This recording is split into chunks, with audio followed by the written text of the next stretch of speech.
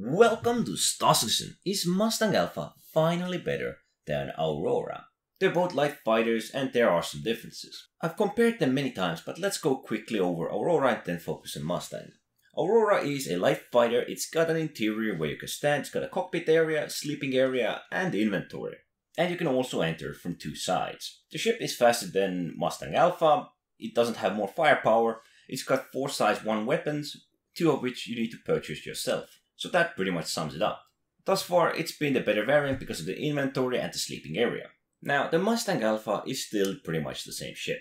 You have access to your cockpit area, you have 2 size 2s and 2 empty size 1s, which you need to get yourself. It has big dimensions, it isn't as fast, it is more agile, its health pool is bigger, and in general, it's more of a fighter when an Aurora MR is like a traveling ship, exploration ship, and so on.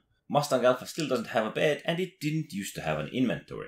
And that was one of its major downsides. But these days, we actually do get the inventory. Ever since the 3.17.2, the Mustang Alpha has been updated to actually give you certain access to the inventory, and even allow you to do some delivery missions putting cargo in the back. So it's really cramped and you can pretty much access it by crouching, but it's an inventory, finally, and nonetheless it works fine. So this creates a question: is Mustang Alpha finally better than Aurora? It doesn't offer all the possibilities that Aurora does. The biggest example now being there is no bed in this ship. There is no other interior than the cargo box or cargo bay in the back. Is the Aurora MR still better because it has a bed? It mostly depends a lot on your playstyle, on your preferences, the way you play, and how often do you really plan to log out in the bed. Personally, I see them pretty much as equal when it comes to the stand-in system. Our current star system just has so many locations where you can log off and wake up once again. There are so many space stations, there are so many planets, there are so many cities. But perhaps when something like Pyro comes along, that is where the Aurora MR might have an advantage, because there might not be too many areas you can visit, and it might just be smarter to log out in your ship.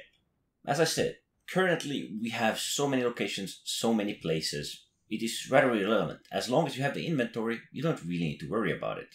Having the bed really helps if you must go at some point, or you want to continue at a certain area where you haven't really saved yourself yet or landed yet. But other than that, the Mustang Alpha will do fine.